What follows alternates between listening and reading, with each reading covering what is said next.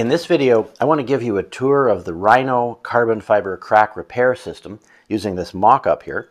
I'm going to be using the epoxy injection to fill and strengthen this crack, and then I'm going to be applying some carbon fiber reinforcement over top. So I'll lead you through all the steps, and you can see if it makes sense for your jobs. Normally, if this were a typical crack, we'd be cleaning the sides, maybe with a wire brush, perhaps grinding it out. But since it's a mock-up, we can go right to the repair. Now, these are the injection ports. This is what lets you inject the epoxy into the crack. And each one comes with a little cap. You have to take it off. You're going to need that cap later to plug up the hole. But for now, I'm just going to be installing 2 ports. One at the bottom and the other some distance away. In practice, you'd install them about 18 inches apart. Here's the 2-part anchoring epoxy paste. It's just a standard kind of dual-sided injection gun. And this is the port. It's got baffles in it so that it mixes the 2 parts of the epoxy so that it hardens outside the cartridge. So you can reuse the cartridge, continue to use it if you don't use it all in one go.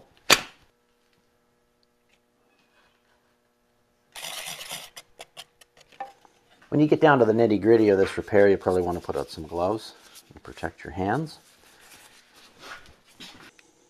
Now, this epoxy doesn't cure all that quickly, so you've got lots of time to work. You basically just want to get some of the anchoring paste on the outside. It's important that you keep that middle hole open, and I find that a skewer or some kind of little wooden sliver thing helps because it makes sure that it stays open, and it also helps to hold it in place while we do the rest of the work. More anchoring paste now goes on the crack. The purpose of this is to contain the epoxy that we will be injecting later. That's different stuff than this, and we need to contain it, otherwise it's not going to fill the crack, it's just going to ooze out. So we don't need to go very deep with this. We're just creating a sealing skin over things. Now you want to go over the lip of these injection ports because you don't want that to leak or to go anywhere. We want it completely sealed in. Now it's time to inject the crack with the structural epoxy. But you see that the dual cartridge has different sizes here, so I have to change one of the plungers. I have to remove this and replace it with this smaller one here.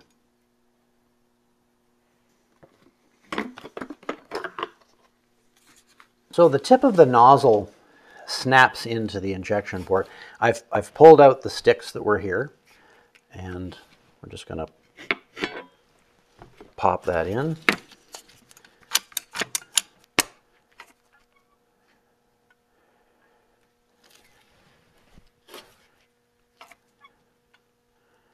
Now the idea here is that you just go slow and steady until you can see epoxy coming out the top. That's why these injection ports are done in pairs and a certain distance apart.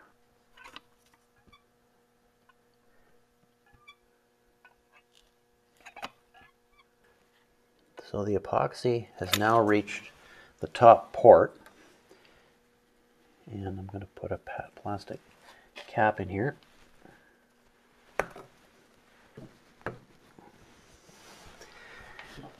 So the whole crack is completely filled, and the epoxy is not just taking up the space but also binding this concrete together. It's porous enough that it's going to get a really good grip on it, but there's going to be more that we do to make it even stronger than this. So epoxy is great stuff, but it's also very messy, and there's not much that can clean it up well.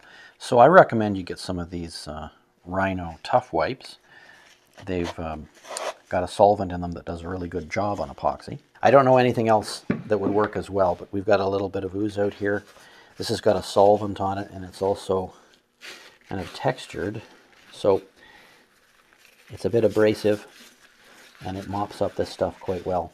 Now it's time to grind all this off and to prep the surface for carbon fiber application. So we just start by knocking off these ports. Before I put the carbon fiber on the test blocks, I want to point something out. There are 3 different kinds of carbon fiber fabric here. This is called the vertical, and that's because you can see the bands of carbon fiber run this way. They're held in alignment with threads that run this way, but it's strongest in this direction. This one is what's called the horizontal. So same idea, except the bands of carbon fiber run this way, and the holding threads run this way. So it's strongest in this direction. And this is called the bidirectional.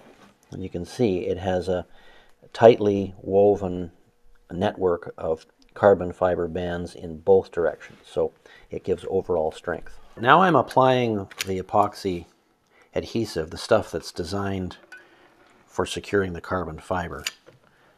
I'm going to be just getting it on the surface here and then rolling it out. I want to make sure that the masonry is completely saturated, so I'm going to have to go over this a few times in order to completely wet the surface.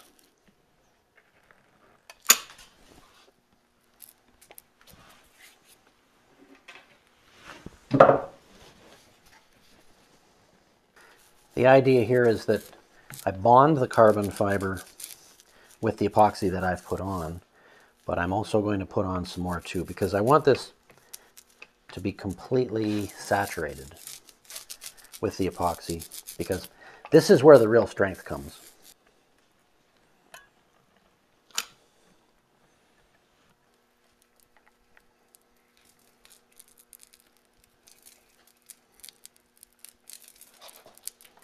When this is all set up, it's going to be stronger than the concrete blocks itself. The blocks will break before this bond does.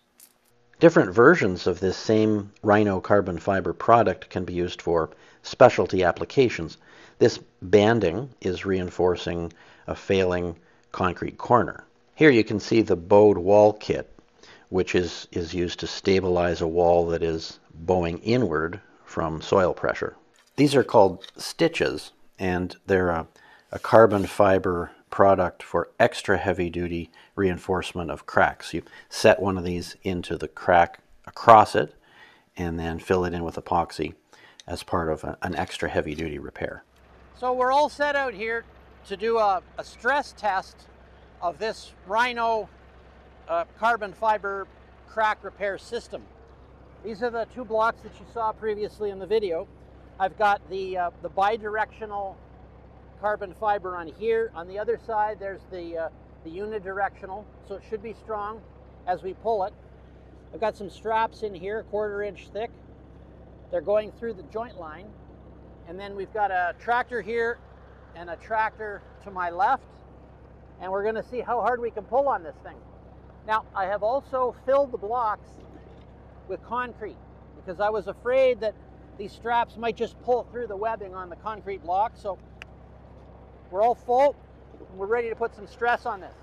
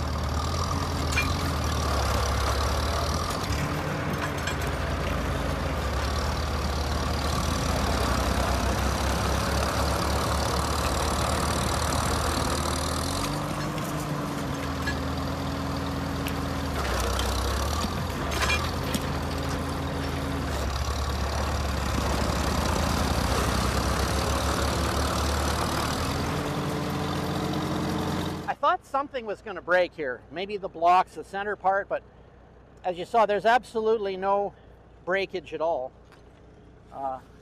It's flipping around like I don't know what. We've bent the straps. You saw the wheel spinning. We just can't get it apart, so I think it really is true what they say, that this stuff is stronger than the masonry that it reinforces.